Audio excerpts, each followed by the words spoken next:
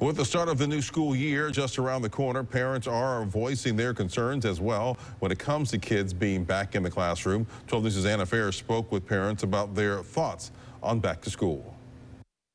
The 2021-2022 school year is fast approaching, and parents are voicing their concerns about kids going back to school. I think it's really left up to the parents, and I think they would think very cautious of sending them back. I think they need to be there, but with masks.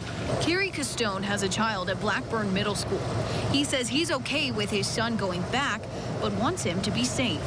I feel that kids should not go back without protection of a mask because it would be unfair to them for those who are vaccinated and keep their mask on, as opposed to those parents that said that kids don't need masks and are not vaccinated. How do you feel if schools were to go back virtually this year? I think they should be in school because they need the socializing, and they do better in school. Viewers Angie Shelley and Quatia Smith disagree. They believe kids should be virtual, saying, quote, "Yes, please protect the children. We are adults. It's our responsibility to do so. Yes for virtual, especially for the elementary. I don't feel comfortable with sending mine." Paxton Doty says he wouldn't mind virtual learning again. It was easy, no stress, really. It was a little harder waking up earlier.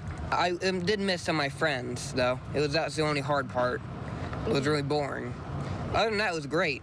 Other parents tell me there should be different choices based on a child's needs, like giving kids with underlying health conditions other options for learning.